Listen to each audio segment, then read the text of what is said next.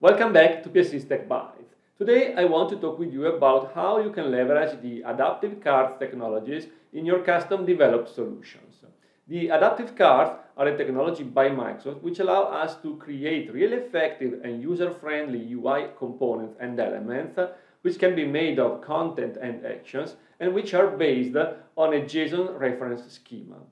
With an adaptive card, we can create the content of a message sent by a bot in Microsoft Teams, for example, or the content of a message sent by a Microsoft 365 connector, or a message in a Teams chat, as well as the content of a SharePoint framework component or web part, or the content of a message that we send through email. Like, for example, a message with some actions to execute, which will be part of a flow defined in Power Automate, just to make a few examples. Today, I want to explain you how you can use the adaptive cards to render the UI of a SharePoint framework web part. And we will use an SDK, the adaptive card SDK, which is available as an NPM package. And we will see that we can also subscribe to events in order to handle the actions defined in an adaptive card using TypeScript code like we do for events in any other React component that we have in the UI of our SharePoint framework web parts and components. So, let me move to the demo environment and let me show you how to do that in practice. In order to work with the adaptive cards, first of all, you should go to the adaptivecard.io website provided by Microsoft, where you can find a definition of what adaptive cards are. You can find a reference to the official documentation, as well as to the Schema Explorer to better understand how the JSON schema works. You will have access to some samples and some blog posts, as well as to the designer that we can use to design adaptive cards using a web-based UI to design them. Just to give an eye to the documentation, we can see that we have a reference to all of the SDKs provided. And in order to render adaptive card, we can use the JavaScript SDK, which is exactly the one I'm going to use in the demo that I'm going to show you. In the designer, you can see an out-of-the-box, ready-to-go, pre-designed card which will be provided as a sample, but of course you can use this designer to render your own JSON content here, and you can use the web-based designer, and you can leverage all of the elements, meaning the containers, the actual content elements like text block, rich text blocks, image, media, and action set, as well as the inputs if you want to collect the data from the user. And the user can then use actions like these buttons to provide feedback back to your own service. Through this designer, you can also see what the outline of your card is using this tree view, as well as you can play with sample data that you can bind to the actual JSON content defining the adaptive card. So, for example, if I click on preview mode, we can see here the output of the card that we see in the definition right here in the JSON. Now, we can also play, of course, with the custom card that we can define. And just to make an example, here I have a JSON file which defines a sample adaptive card that I'm going to use in my demo. So if I switch back to the adaptive card designer and I will use the JSON of this card, we can see that we have the image of our PMP Parker, as well as a couple of actions, one to send data and one to go to the PMP site.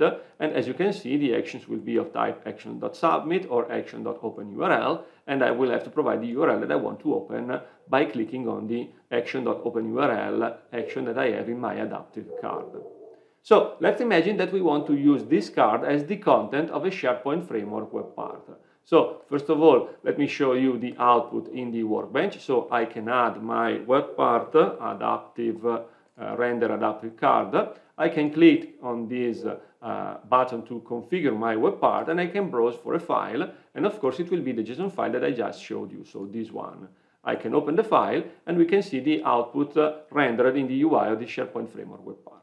We can send data, and using TypeScript we can intercept the action of sending data, as well as we can open a URL in a different tab by handling the click event of the go to PMP action that we have in our adaptive card.